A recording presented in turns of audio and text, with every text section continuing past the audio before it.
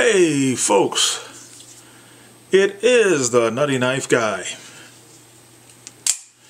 and today I bring you something that I've had my eye on for a long time and never pulled the trigger on because it's a little pricey for me, and I'm not a fan of out the front knives.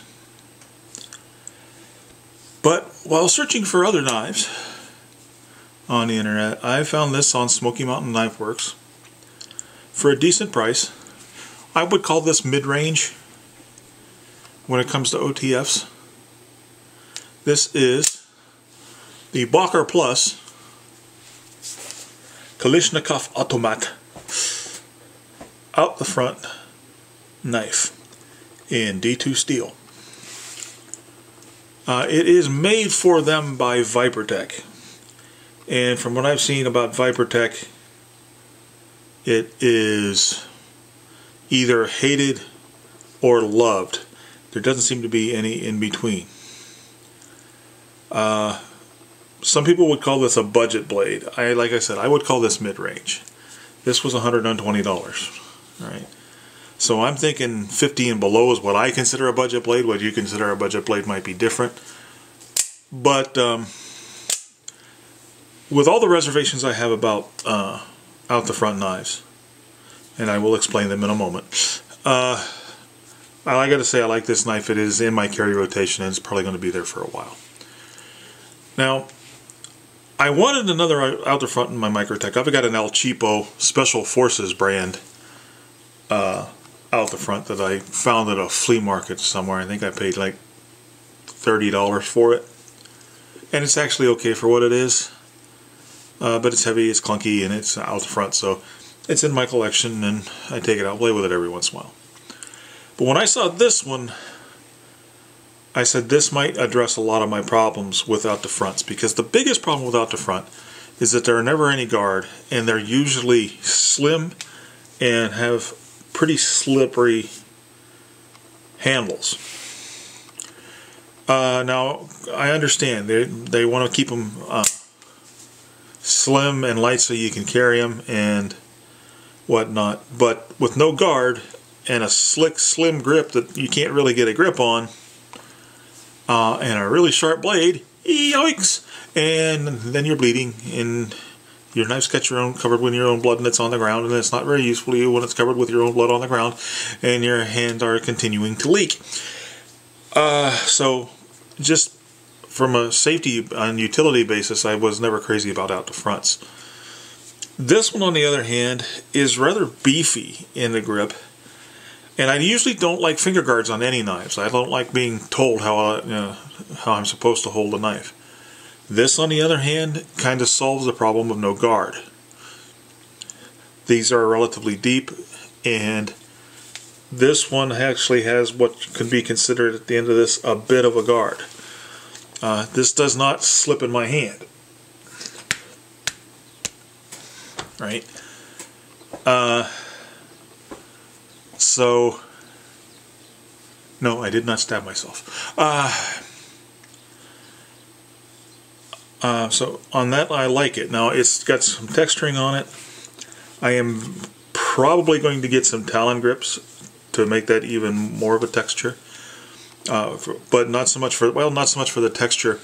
Another thing I have with a problem I have with out the fronts is that they're usually aluminum in their construction, and sometimes in Ohio it gets really, really cold, sub-zero cold, and aluminum takes that cold, and it gets cold enough that you don't want to handle it without gloves.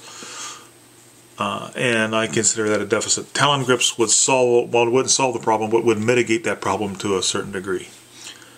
So Talon grips are probably in this thing's future. But having said that, it feels fantastic. It's got a nice snappy action. It handles well, and it seems pretty much balanced. And it's got jimping back here, and most of the time when they put jimping back here, I think it's cosmetic. But not only does this give you someplace to really cap your grip if you're going reverse grip, get that thumb up there on top so it doesn't slip out of your hand, but also, at least in my hand, when I get it in a saber grip or a handshake grip, these serrations actually do force some traction in the palm to keep the knife from slipping backward. So this is a nicely thought out design. D2 steel is good steel. It's got a nice stonewash finish. So despite some people's reservations about Vipertech and the fact that this is Boker Plus, which is their kind of bargain line, it's not as bargain as the Boker Magnum line. I have a Boker Magnum knife that I am going to review because it's actually not too bad. But so far this has done well. I've had it for about 2 weeks now. Been carrying it pretty regularly. The pocket clip is really stiff, and I may bend that so it's not quite so stiff because sometimes it's snagging when I come out of my pocket. I don't carry this as a personal protection knife like like most of my folders. I carry this for my day-to-day utility, knife stuff that normal people do with knives. So speed of access is not a huge deal, but I really don't like having to fumble with it, getting it out of my pocket. And like anything else you carry, you never know when you're going to need it, or for what you're going to need it for, or what you're going to need it for. So that is the Boker Plus. Kalashnikov Automat. I'm going to say it with a stupid accent that I know is wrong because I have so much fun saying it like that. Kalasnikov Automat. So we're going to go out and we're going to post this. Now, I don't know if a lot of my testing is going to be, my normal testing would be fair to this thing. It's definitely not a bushcraft knife. You probably have to feather stick it. I'm going to try that more to test edge retention than anything else. What I may do, and I'm not really going to make this decision until I can get out in the garage, what I may do to test the locking mechanisms here is if I can find my rubber mallet. That's the word is going to be to test this. I'm going to put this on my high-tech testing stool apparatus, otherwise known as the broken chair that I jab knives into, and give it a couple of decent whacks with rubber mallet, if I can find the rubber mallet. That's a big if. Rather than trying to do this with it, because even with gloves on, I'm a little leery, in my aforementioned design about this, I'm a little leery of doing that since I injured myself with the Luz on. I'm a little knife shy about cutting myself. And also, even though this has been carried and used to open quite a few things, this had the best factory edge of any knife I've ever owned coming out of the box. So like 150 knives now, I still say this is the best factory edge, and I'm going to see, I haven't really tested it since I've been using it, but it hasn't seemed to dull. Let's see if I can get this on camera here. Okay, I went through here and I didn't even mean to do that. I just wanted to cut that little tab off there. So, and this is, like I said, after carrying it around for a long time and using it to open a couple of boxes and things.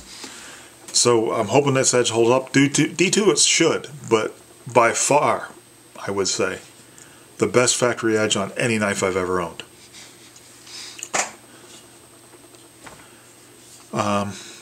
So, with all my reservations about out-the-front knives, I really like this one.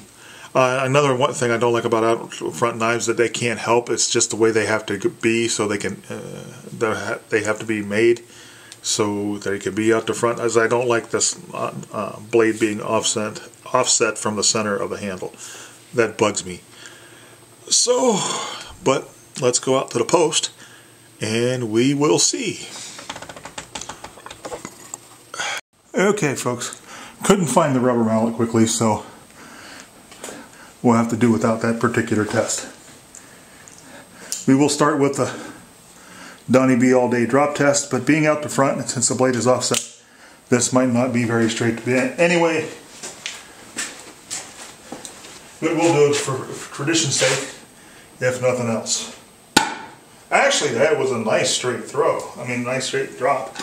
And look at that.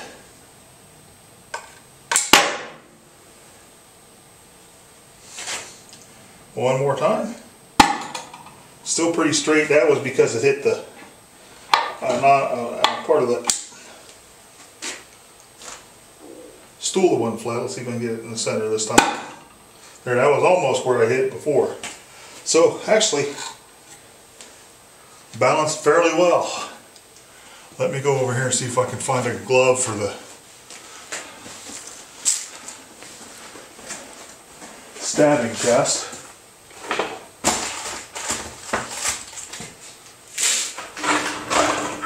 There we go.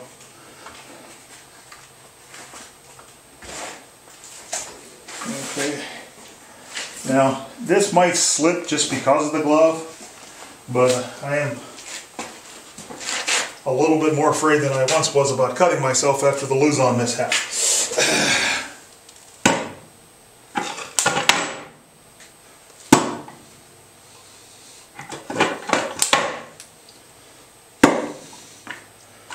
Okay, I'm throwing it in there pretty good, and the lock is holding. This isn't out the front, so I'm going to see if I can get something to pound it with.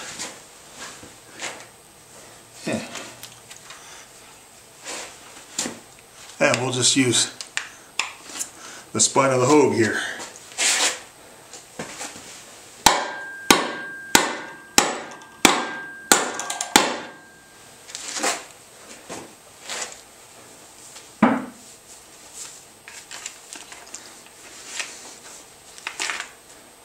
Oh, I reviewed this last week, but I just beat on that thing on a piece of aluminum, and it's still good.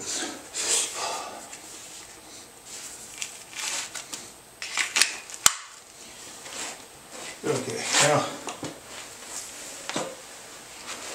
see if I can show you how far in that tip is. At least a ½ inch, and it took a little English to get that out of there. And while I get up here where you can see, and I broke it.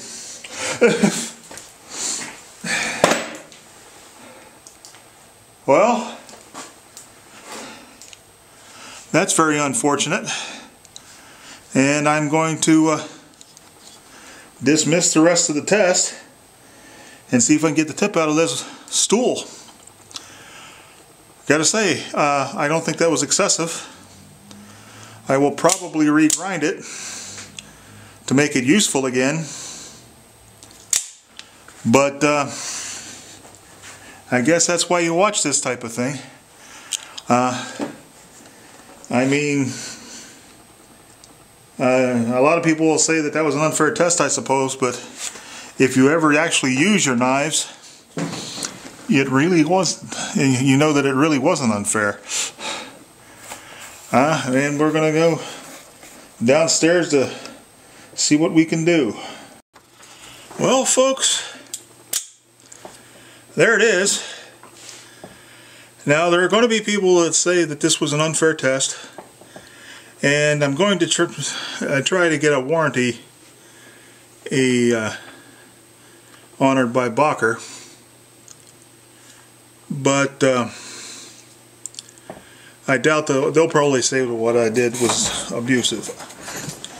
But the thing of it is, far less expensive knives that are supposed to be inferior have done just fine with that test. That stool I use is not a very hard wood. And that tip just snapped. Now I'm going to if they don't honor the warranty, I'm going to reprofile this to make it pointy again, because it's not affecting the function of the knife. But like I said, I've been wondering about this for a while. It took me a long time to convince myself to do it, and look what I got.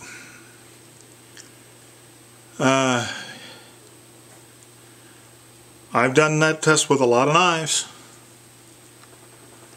I've broken two. I've broken two of them now that way. One was a Schrade and now this one. The Schrade was way less expensive than this. So I don't know what to tell you guys. I am very sad. I really like this thing. I will continue to like this thing even if I have to reprofile it. Or if I get another one. But this, I'm sorry, I know a lot of people say, well, yeah, you don't stab it in the wood and twist it. Yeah, you do. If you carry a knife and you use knives, you do things like that. And also, this is really marketed as a tactical knife, a personal protection knife. And this would snap in bone. Stab a lizardman, zombie, ninja, or any other critter with bones in it, and you do a thrust, you hit a bone, it's going to have some side-to-side torque, and this would have snapped. That simple. Crying shame, really. But there it is. So I leave you with my usual admonishment. To draw your knives only in just purpose, to sheathe them only with honor, and to remember that without without knives, life would be dull and pointless. Please like, share, and subscribe if you ever mind to. Help me feed the almighty YouTube algorithm. All hail the algorithm. And with that, I bid you goodbye.